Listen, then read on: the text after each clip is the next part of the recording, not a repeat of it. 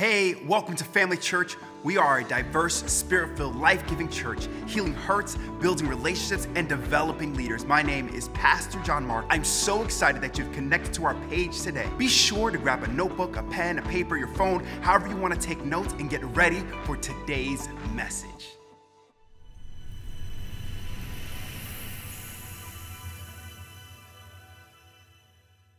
We are finishing up our series today called Ghosted. Next month, we are going to be doing a series called Improve Your Serve. What does it look like to improve your serve? Serving your family, serving yourself, serving your community, serving the local church. And then in October is going to be Missions Month. We're going to talk about global missions and local missions. And then November, I just decided right now during worship, November, we are going to do a series on worship. Is that all right?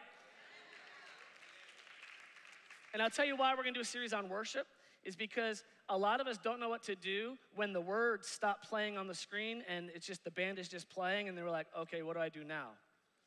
Hey, then we're going to talk about that. Let's learn. Let's see what that looks like. Even if you're not a musician, if you're not a singer, well, that's awkward. I don't know what to sing during those times. We'll do a teaching on that. Is that all right? We'll do about the different postures of worship. So that'll be November. All right, this series has been one of the most practical teachings on the Holy Spirit that I have ever heard. And I do pat myself on the back for that. It was not like overtly Pentecostal charismatic, but it wasn't also overtly Baptist either. It was like right there in the middle, factual things about who the Holy Spirit is and what his work is in the land today. If you've missed any part of this series, you can go to our website, and we have them broken up right in just my sermons. They're about 25 to 30 minutes long. You can binge watch the whole series real quick. It's not an issue, all right? Today, I want to talk about the function of the Holy Spirit in a believer's everyday life. What does a spirit-filled life look like? What should a spirit-filled life be like? So it's like, okay, I'm saved, I'm water baptized, maybe I'm even baptized in the Holy Spirit, but now what? What should my daily life be like? And I want to go to a passage of Scripture that I believe, and again, you know I like to just challenge Scripture. I like to challenge even my own seminary teachings that I received. And I want to go back to Scripture and say, what is this Scripture actually saying? Not what does a denomination say, but let's just look at this passage and see, okay? And it's in Ephesians 5:15. Ephesians 5:15. It says this, be very careful then how you live, not as unwise, but as wise, making the most of every opportunity. Now that's just a good business practice right there. That's just good business. Making the most of every opportunity. Listen, you must seize the opportunity of a lifetime in the lifetime of the opportunity. There's a lot of us who miss business opportunities because we're too slow to act.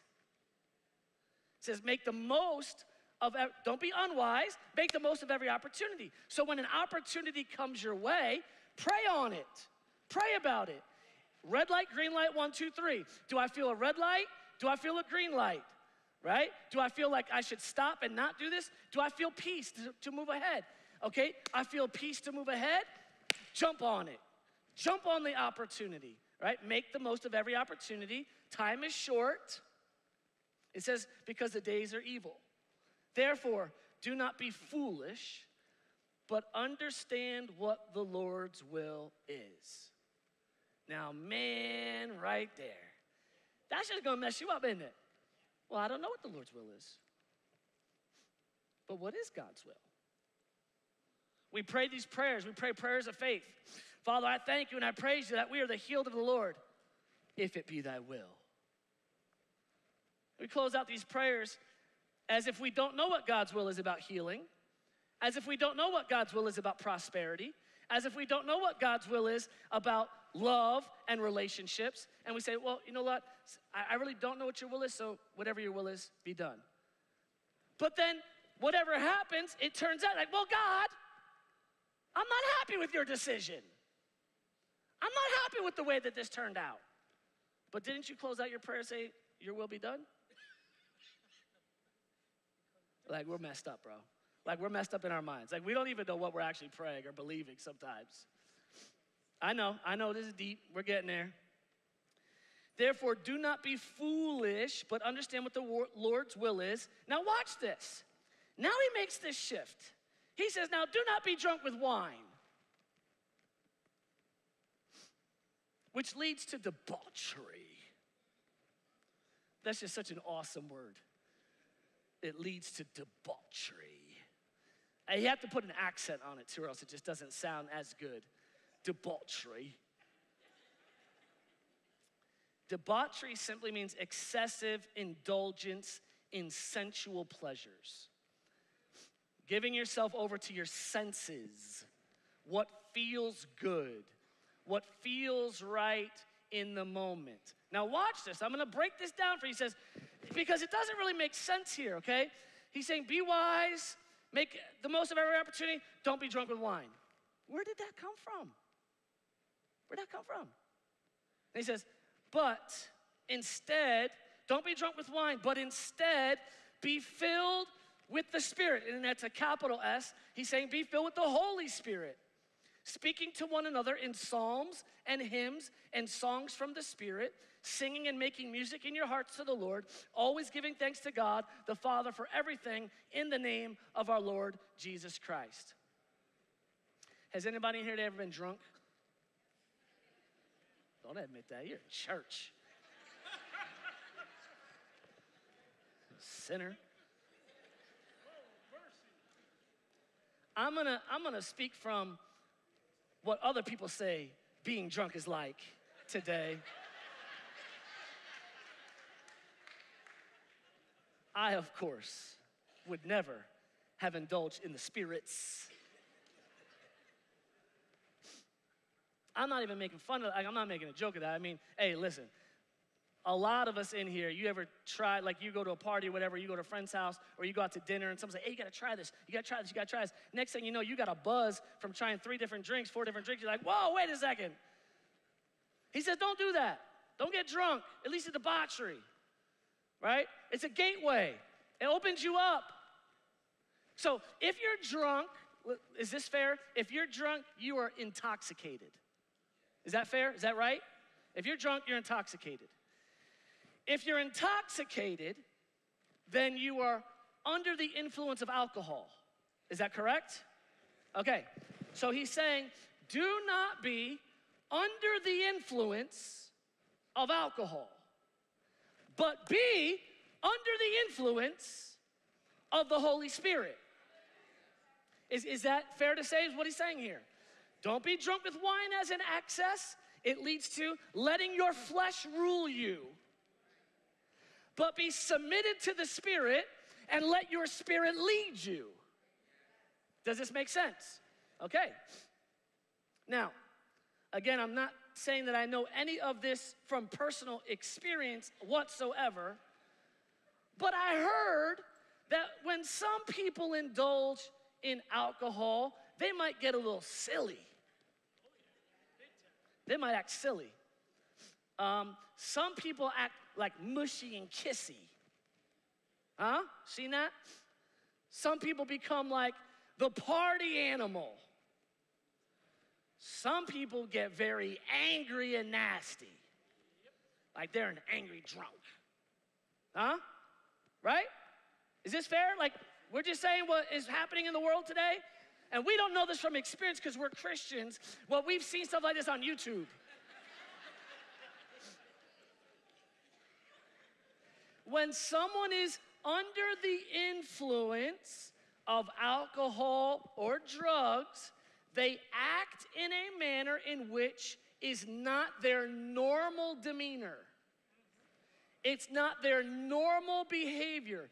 This isn't who you normally are. What did you take? What are you on? What are you doing? Yes? Okay. We need to ask ourselves a question. What reason would a person have to put themselves under the influence of alcohol. Why would someone do that? Why would someone want to do that? Well, I like the taste. You did not like the taste the first time you tried that. You lying. Let nobody like the taste of alcohol the first time they tried it. You did not. You spit that thing out, you're like, I can't believe anybody would ever do something like this. But then for some reason you went back and drank it again. I have a firm belief, and we're gonna cut this out of my sermon on video, but this is for the room. You get to hear this one. I have a firm belief that if urine would make you drunk, people would drink it. That's true. That's true. And all the ones who are in recovery, you know that's true. You know that's true. I can't believe he just said that. I know. You ain't gonna find a church like this. Why would someone drink alcohol? One, they want to act in a way that's outside their normal behavior. Maybe you're a little bit more prude, a little bit more reserved, but you get that one glass of wine, next thing you're on the dance floor. Oh, hey! And it was a mocktail.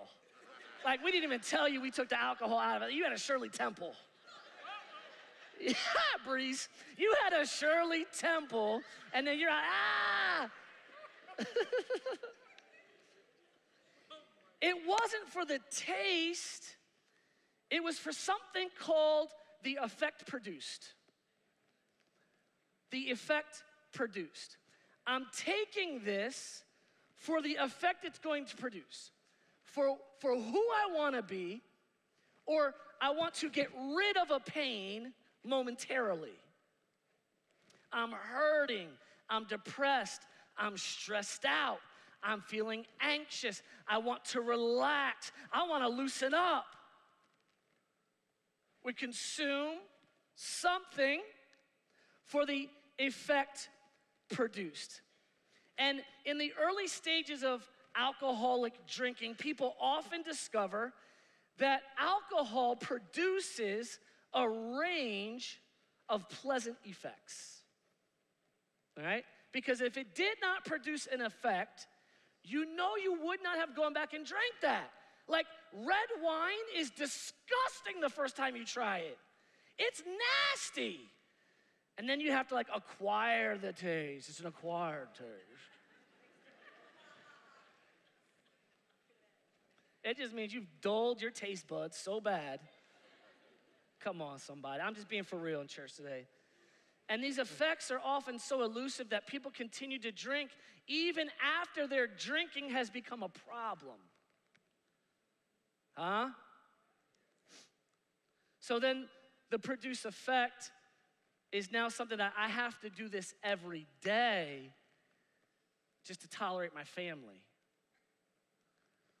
I need to have a drink when I get home from work just to relax, or else I can't handle the kids screaming and run around. Now it's become a problem.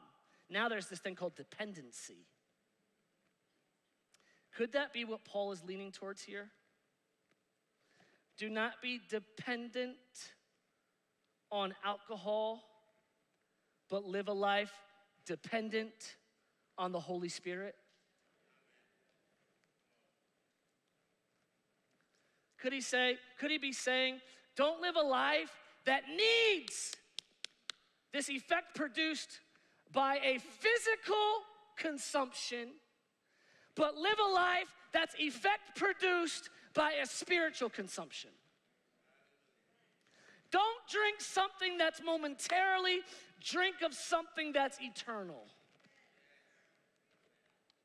Here's a few of the effects of why people would drink and why people would become alcoholics. Stress relief, to feel relaxed, to loosen up one's inhibitions, even giving into peer pressure. There's people who are called social drinkers, and they don't actually ever really think of consuming alcohol until they're in a social setting. And because they got these certain friends, and this is what we do, we go out on Fridays, that's when they drink, but then it goes too far. Come on, somebody. I know I'm reading somebody's mail here today. Many people say they need alcohol to have a good time. This is why when you go to a wedding, they open the bar first. It's their cocktail hour. Really it's hors d'oeuvres, but it's cocktail hour. And the dancing on the dance floor really doesn't happen until like an hour to 2 hours later. Because they want everybody drunk. So they'll go on the dance floor. Then the DJ can really turn it up. Like the whole dinner, you were listening to Kenny G. Now, unless you're really drunk, you ain't dancing to Kenny G. You got a problem, you dancing to Kenny G. We have Celebrate Recovery, and we have counseling services available if you find yourself dancing to Kenny G. Some people call it liquid courage. Pastor Mike, I cannot believe that you're preaching a whole sermon on alcohol. I'm not. I'm trying to show you the importance of why Paul would throw this sentence in the middle of this other sentence that makes no sense for it to be here. It's highly important. He's saying, listen, in this world today, you are going to look for substances to numb your body. You're going to look for substances to numb your mind. You're going to look for substances to numb your emotions because the world is evil. Things are going wild. The times are close. He's saying it's going to be a temptation in the end, right? Didn't he say? Because the days are evil. He's like, be wise. Look, the time is short. Don't be drunk. You're going to numb yourself through the most important season of life. You're going to numb yourself through your kids' most important seasons of life. He said, you don't need that. What you need is the Holy Ghost. What you need is the Holy Ghost. When someone gets drunk, it loosens them up to the flesh. And you will go do stuff in the flesh that you would have never done in your right mind. If you're an angry drunk, you go and pick a fight with the biggest dude in the bar. For whatever reason, like, go pick on the little guy. At least you might have a chance of winning that fight. But you get that liquid courage, you're an angry drunk. You can't even swing. You're getting knocked out, straight in the bar, drug out. Loosens up the flesh. And Paul tells us, do not live this life. And he's not saying it in a condemnation way. That's why I'm preaching it very light, and I'm laughing about it. He's not preaching it to us in a condemning way. He tells us, listen, I know what's going to happen in these last days. I know that COVID is going to stress America out more than ever before. The amount of relapses that have happened in the United States, alcohol and drug relapses.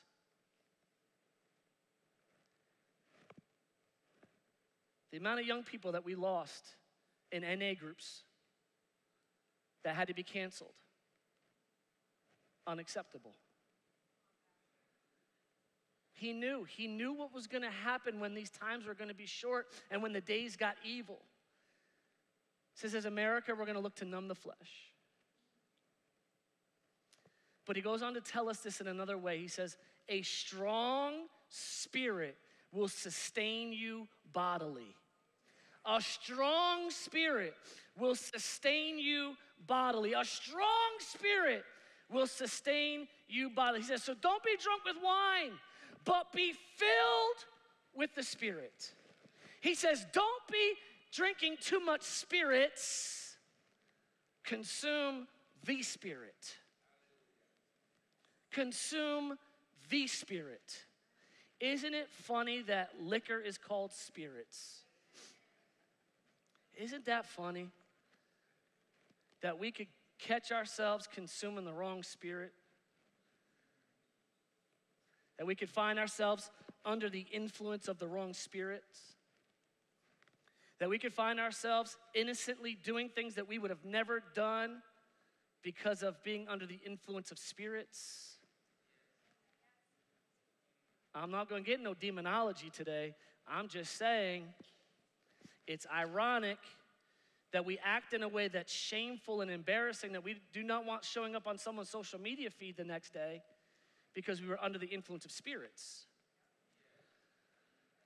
When someone gets drunk, it loosens them up to the flesh, but Paul is saying, I want you to loosen yourself up to the spirit.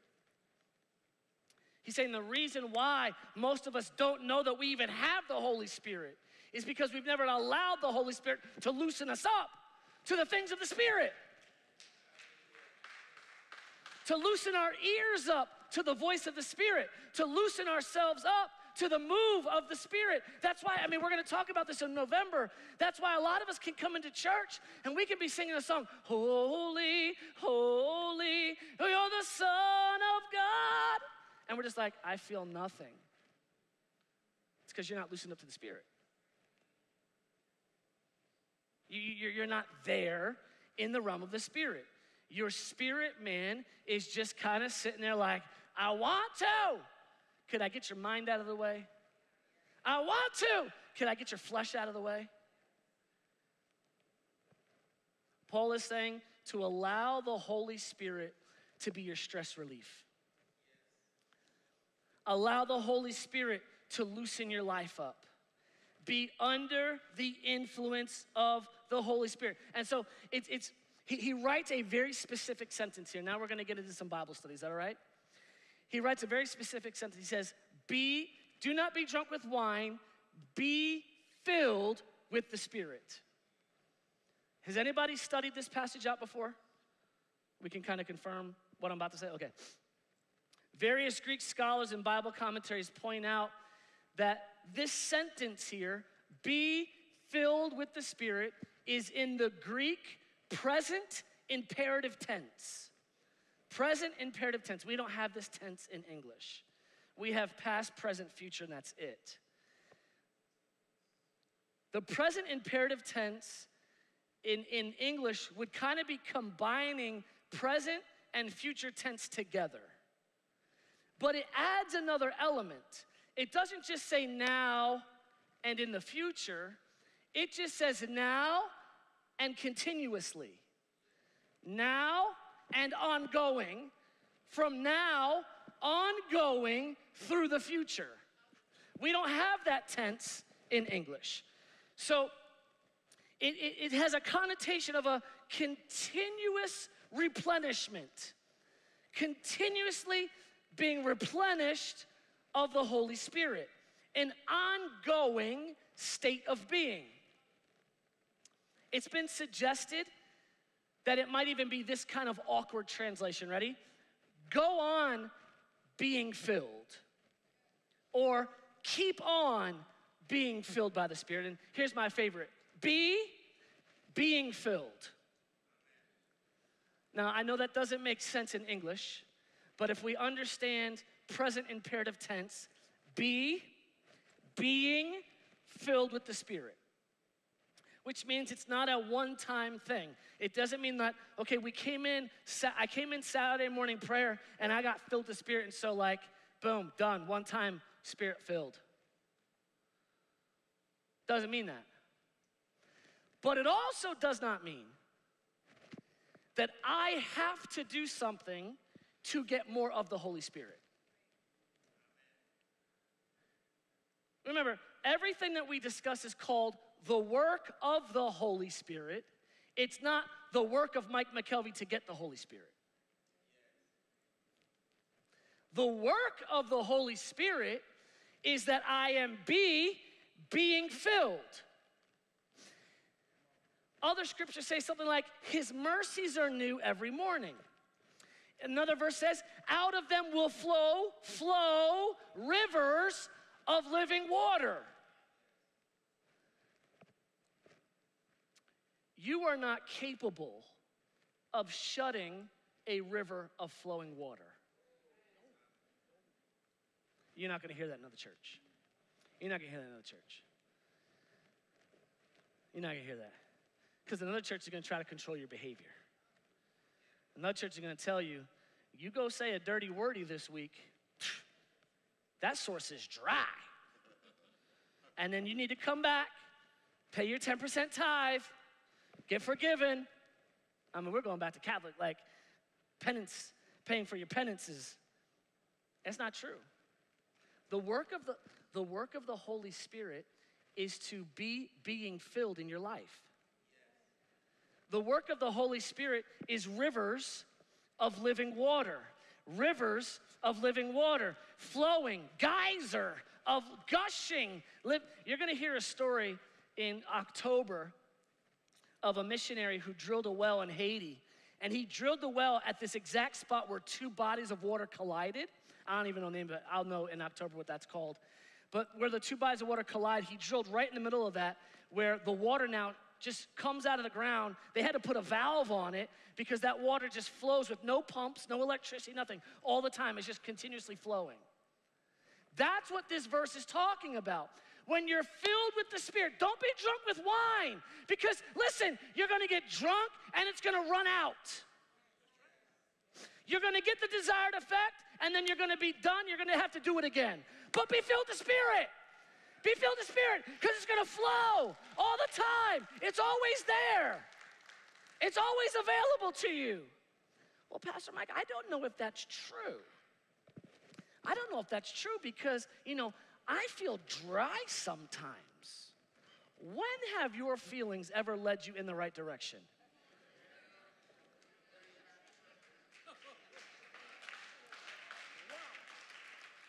Remember, you're the one that was getting drunk because of feelings.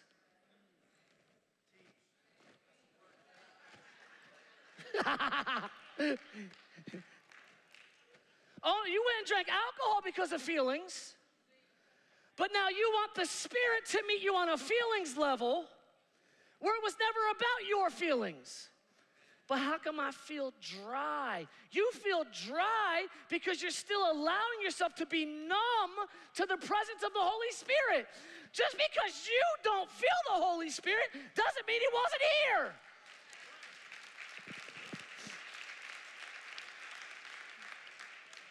I could have flat out laid on the stage today during worship. I could have flat out been like, oh, I'm in the presence of the Lord. And then there's other people who are like, man, they're going 17 minutes. They're normally about do 15. Good show though, good show. Lights are on point today.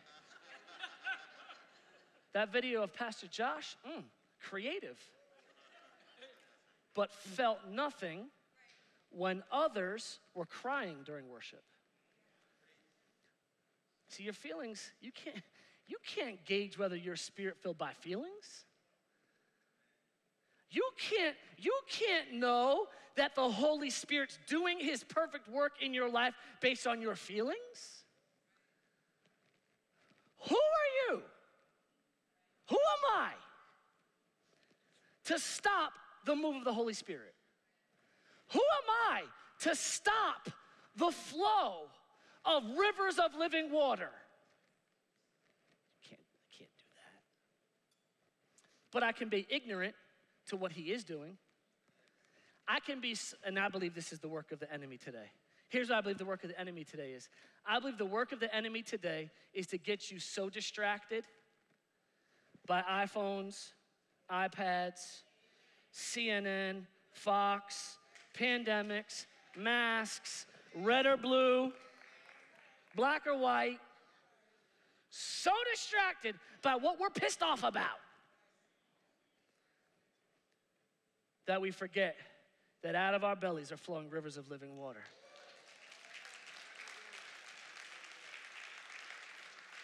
No, I have a right to be angry. Stop it.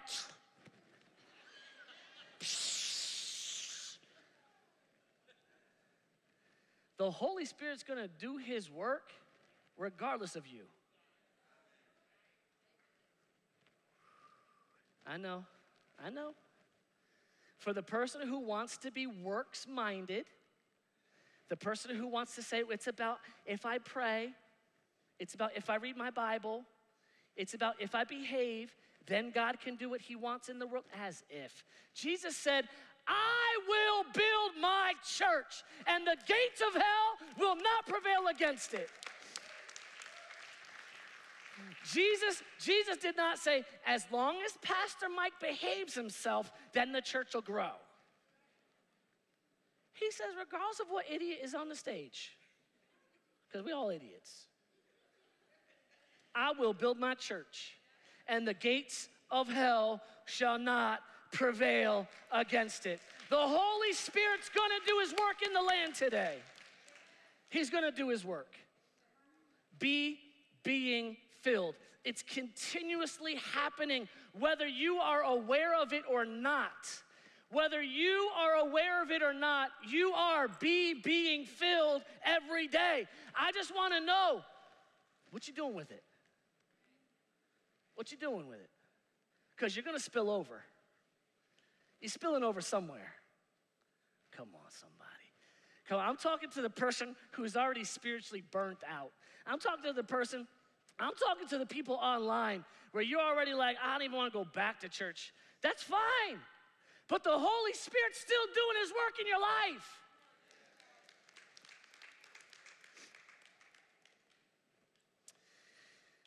Oh, it's continuously ongoing.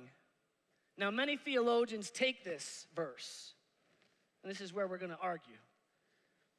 Many theologians take this verse. So being filled. See? So fill yourself up.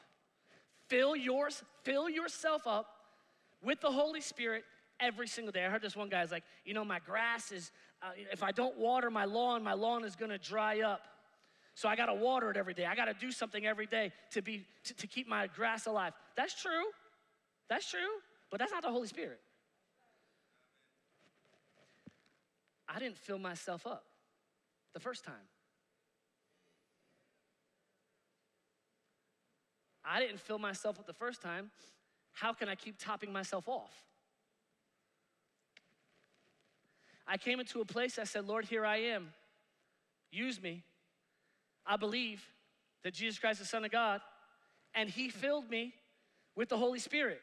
He filled me with the Holy Spirit. He filled me with the Holy Spirit. Listen, man, I know how it feels right now, but it is not my job. It is not my job to maintain the Holy Spirit. I know. You like to take so much credit for it. We all like to take so much credit for it. I behaved today. I did so good today. I did this today. I was in control today. I know, we love it. Instead of saying, you know what? Holy Spirit, do your perfect work. Do your perfect work. Now, can we turn the corner for everyone who's already now upset at me? Here's your works. I'll give you your works. There is a way that we can be more sensitive to what the Holy Spirit's doing. We can be more sensitive to what the Holy Spirit is doing. I gotta find out where I'm at because I'm not even on my notes. 1 Corinthians 6:19, Paul again tells us, do you not know that your bodies are the temple of the Holy Spirit who is in you? Listen, so it don't matter whether you know he's there or not, he's in you if you're a believer in Jesus Christ. He's there. Your feelings, your awareness, whether you feel dry or you feel the flow, he's there. Whom you have received from God. You are not your own. You are not your own. You were bought with a price. If you are not your own and you were bought with a price, you don't have an option to how much Holy Spirit you have. You get what I'm saying? He's doing what he wants. He's moved in. He's remodeling. All right, come on. We're building this out. It's not my job to maintain the Holy Spirit. He moved in. He maintains me. I know, we haven't heard stuff like this. Romans 12:1 then comes along and says this, therefore, brothers, I urge you, brothers and sisters, in the view of God's mercies, to offer your bodies then a living sacrifice, holy and pleasing to God. This is your true and proper worship. Do not be conformed to the patterns of the world. Don't be getting drunk with wine as in excess. Do not be conformed to the patterns of this world, but be transformed By the renewing, be being, renewing, be being renewed by our mind. Just as we need to be being filled, we need to be being renewed. Be being renewed of my mind is my job.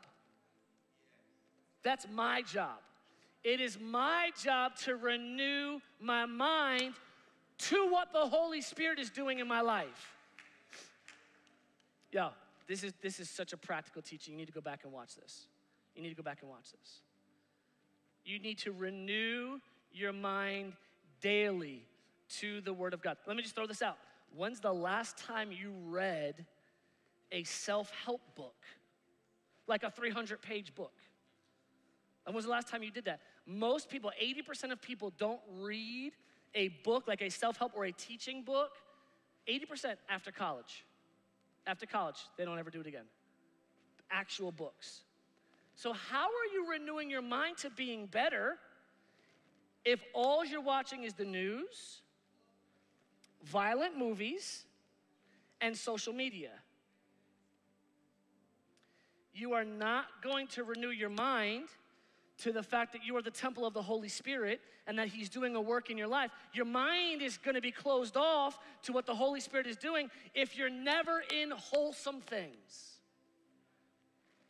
Do you want your mind more in tune to what the Holy Spirit's doing? Get a verse. Get into a daily devotional time. Take out your phone and go on the Bible app. Find something that you want to study out. Here's a challenge. Right inside the Bible app, there is a 1-year Bible reading program. That every day it'll pop up what to read, and you can read the entire Bible in 1 year. That's a great challenge. I ain't got time for that. And that's why we have the fruit that we have. Not because the Holy Spirit's not doing His work. It's just we're kind of in His way.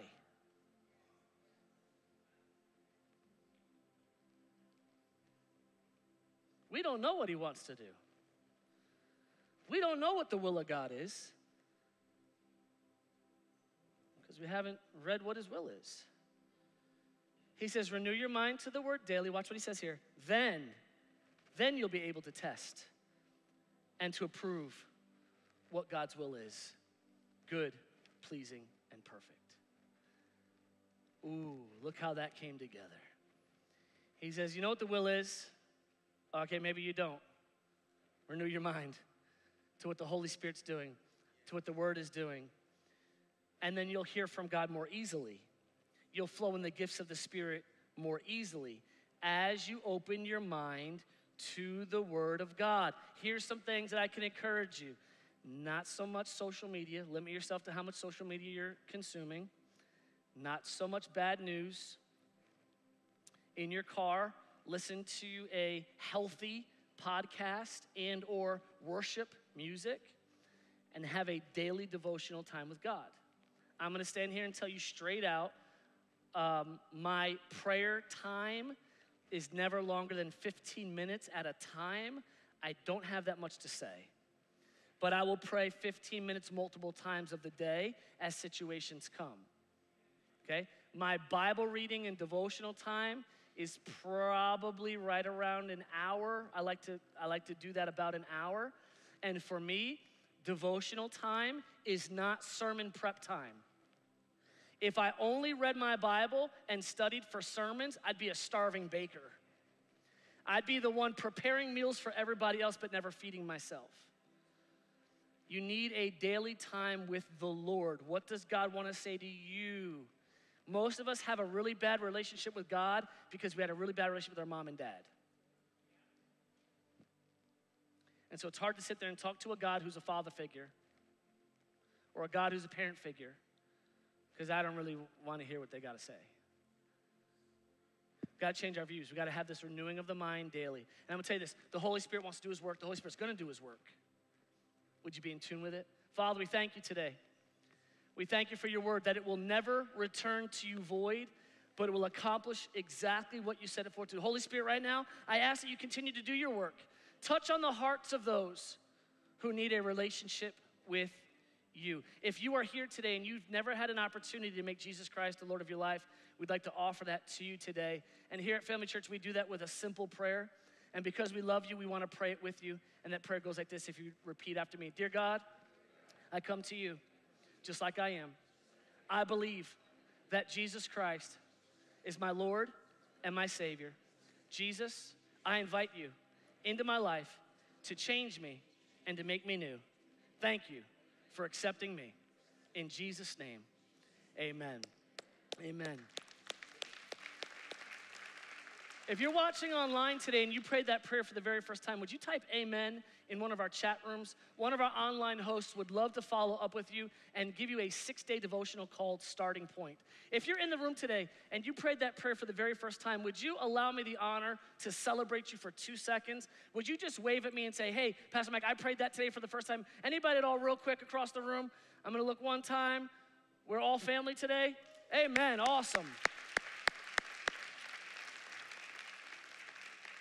Maybe you're here today and you're like, I'm not really sure about this whole Christianity thing, but your alcohol talk was funny.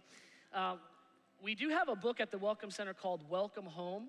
It's a little book that talks about Christianity and what we believe here at Family Church. That same exact prayer that we just prayed is at the end of that book. If you'd like to have it, it's yours free on your way out at the Welcome Center just outside the doors. Father, we thank you today that your word will never return void, but it will accomplish exactly what you set it forth to do. We thank you, Holy Spirit, for doing your work in us daily, renewing us and refreshing us daily. Father, we know that we are the righteousness of God in Christ Jesus, that we are seated in heavenly places at the right hand of the Father. We are made perfect in our spirits. God, help us to catch up in our mind. Help us to catch up with our flesh, that we would resemble God on earth today. We thank you, Lord, that everything we set our hands to would prosper and be successful in Jesus' name. Amen. Love ya. Thank you for watching today's message. My name is Ashley, and if this message has made an impact in your life in any way, I'd like to ask you to do a couple of things. First, we want you to like and subscribe to our channel and join us right here every Sunday at 9:30 a.m. or 11:30 a.m. The next thing I'm gonna ask you to do is take a next step on your journey, and we would love to help you do that. You can head on over to familychurchny.com or email us at team@familychurchny.com to get started today.